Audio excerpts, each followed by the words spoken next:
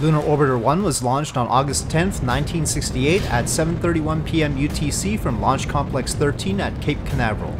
Riding on an Atlas Agena rocket, its goal was to become the first American probe to orbit the Moon, following Luna 10, which was the first to do so overall.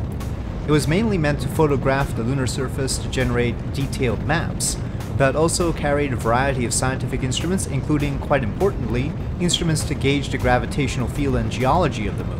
While changes in Luna 10's orbit suggested a non-uniform distribution of the Moon's gravitation to Soviet scientists, that probe lacked the instrumentation to measure it, instruments that would be added to Luna 11, which would launch 2 weeks after Lunar Orbiter 1. This probe did make initial measurements of the anomalies, the mass concentrations or mass cons for short, but because they were not anticipated, it was also doomed by them.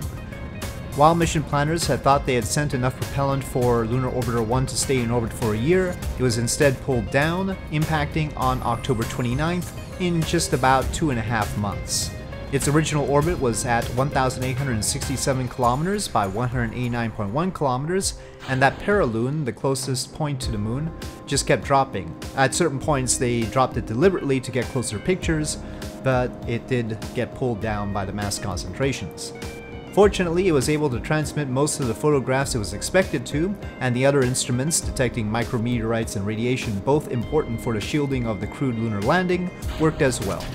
Its orbit had a low inclination because rather than trying to cover all of the Moon, it was focused on gathering information about potential landing sites, which were all nearly equatorial. All 5 Lunar Orbiter missions were successful, and thanks to the data from Lunar Orbiter 1, they all lasted longer. Lunar Orbiter 2 nearly made the full year, lasting from November 6, 1966 to October 11, 1967, about 11 months, and it sent back some images with 1-meter resolutions during its close passes over the Sea of Tranquility. Incidentally, the system to take the photographs was adapted from one used by the National Reconnaissance Office and had been meant for the U-2 and SR-71 spy planes.